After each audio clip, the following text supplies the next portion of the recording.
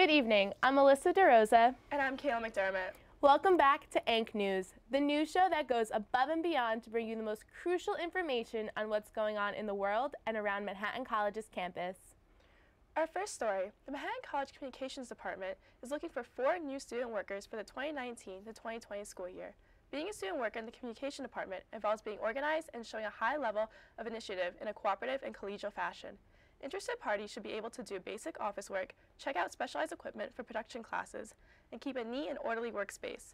Serious inquiries should email Caitlin Shea, the department's secretary. Our next story is on the new Higgins Engineering and Science Center.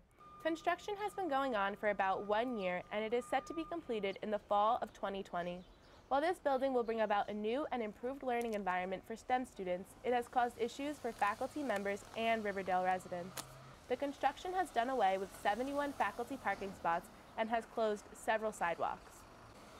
In more exciting news, Manhattan College has added a new minor program on the Digital Arts and Humanities, or more commonly referred to as DASH. Here's Alyssa DeRosa with coverage of the program's release party. On Wednesday, March 27th, Manhattan College's new DASH program celebrated its official release with a pizza party.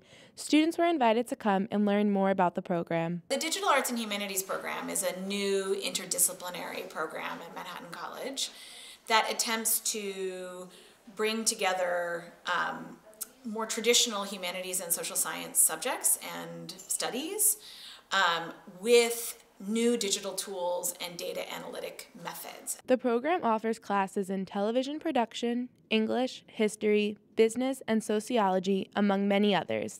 I think actually that something like digital arts and humanities is important in part for the reason that it allows people to engage more traditional subjects in new kinds of ways. The release party allowed for 3 students to sign up to minor in digital arts and humanities.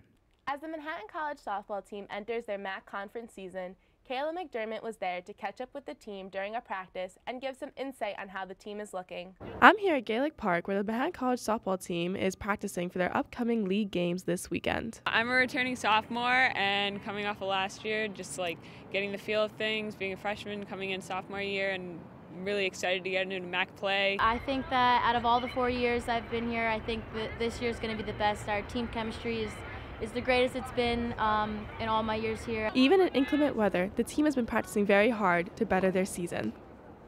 I'm a freshman, so it's my first year of college, so I'm just excited and I'm learning a lot. I'm looking forward to a great season with the girls. We've been working well, practicing hard together, so I think it's going to be a great season going into MAX. The team appears to be confident as they go into this weekend against Fairfield and Marist to try and combat their losses that they faced against Quinnipiac last Saturday. Well, we are definitely wishing them luck as they continue their season. However, it is a shame for them and other sports teams that compete on Gaelic that the locker room that they were promised has still not opened. The athletic teams as well as their coaches were told that the locker room would be ready for operation August of 2018, so the soccer teams would be able to use it during their season. It has been nearly 9 months since then, and the building is still not open. Coaches are without offices, student athletes still have nowhere to keep their belongings, trainers are edging to move in rather than work in Dratty Gymnasium, and seniors who are still playing are accepting the fact that they most likely won't get to use the building in their final season. Hopefully the locker room will open soon and be a fantastic addition to current student athletes and those that will come in the future. Aside from complaints down at Gaelic, upperclassmen who live at Overlook Manor have been dealing with numerous issues throughout the year, from consistent construction to no heat. Now Nick Priest is here for the latest problems students are facing. Down here at Overlook Manor, things seem to be a mess. Students living in this building expect to have decent living conditions. However, this is not the case. Katie McAderm has been living with no gas in her kitchen for over 2 weeks. The gas has been out in all of certain apartments here, and we live in 2D, so all the Ds are out with gas. So we haven't been able to cook or bake or do anything with our stove. We've emailed people that we should be compensated, and no one's answering us. They're just ignoring the issue. And it's honestly ridiculous because all of our ingredients are going bad. We're spending way more money than we normally would, and no one seems to care. And only 2 floors above, an even furrier problem is making itself known during these unsanitary times of crisis. The issue? Rats, crawling around the room of Overlook's very own Cat Prevo.